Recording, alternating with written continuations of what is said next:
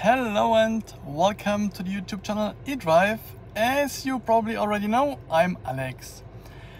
In this video I just like to show you the difference between the state of charge shown here on the display, 84% state of charge, and the real or usable state of charge in the battery pack.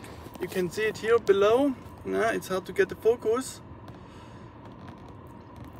First line, usable state of charge 80.8%, and the real state of charge, second line, 80.8, and real state of usable state of charge 81.0, and here on the display 84% state of charge. So there's quite a big gap between what is showing here on the display and what is really inside the battery pack.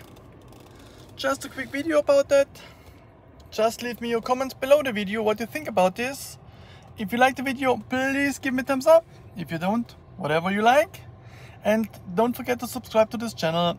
Thank you and bye bye.